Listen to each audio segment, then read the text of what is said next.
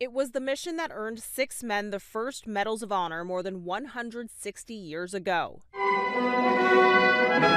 Their story inspired books and later TV shows and movies. In April 1862, the group known as Andrew's Raiders, 18 Union soldiers and 2 civilians, hijacked a Confederate train in Georgia called the General, deep in enemy territory.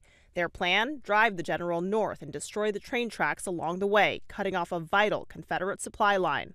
At that point, it could have shortened the war, and there could have been hundreds of thousands of young men that would have survived the war.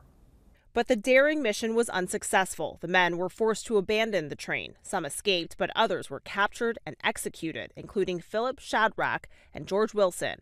The next year, 6 of the Raiders became the first men to receive the nation's highest military award. Secretary of War Stanton decided, and President Lincoln, that these men should be honored with this newly minted medal, the Medal of Honor. To date, 19 of the Raiders have received the medal, but today that number becomes 21, with President Biden set to bestow the award on Shadrach and Wilson.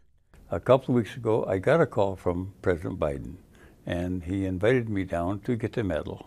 Descendants of the 2 men will be on hand today to honor their sacrifice. You had to really love your country. I just wish everyone could have that feeling and understand what those men gave.